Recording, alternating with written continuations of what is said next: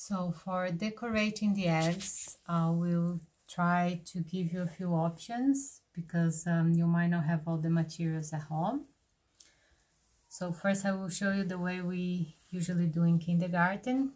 You will need the eggs you have blown, nice and clean and dry, some tissue paper and scissors, but it's not all kind of tissue paper that can be used. It needs to be the kind of tissue paper that the colors run, the runny ones that will leave your hands like this, and a little bit of water.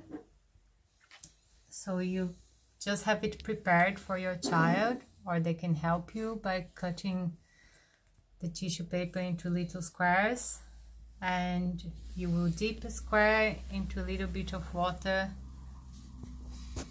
and cover the egg with them.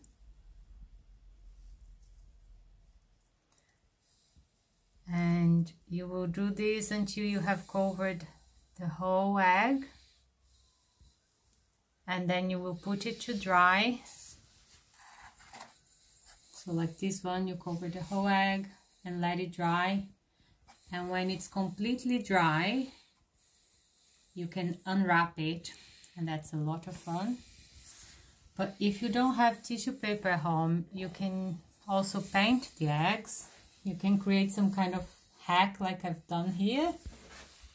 So the children could just use a little bit of paint and a brush and paint it like this, or even simply just hold the egg and even use their own hands to paint the egg, which is a lot of fun as well and much simpler.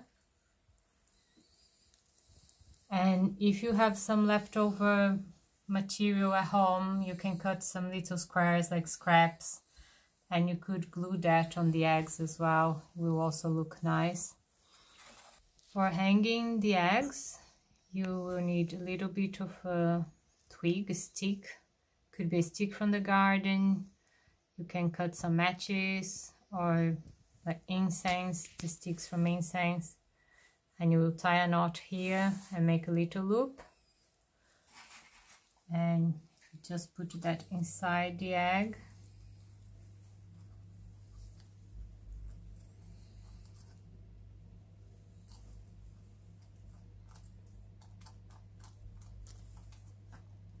Shake it a little bit. If you want it a little bit more secure, you can put some glue around, and it's ready for hanging.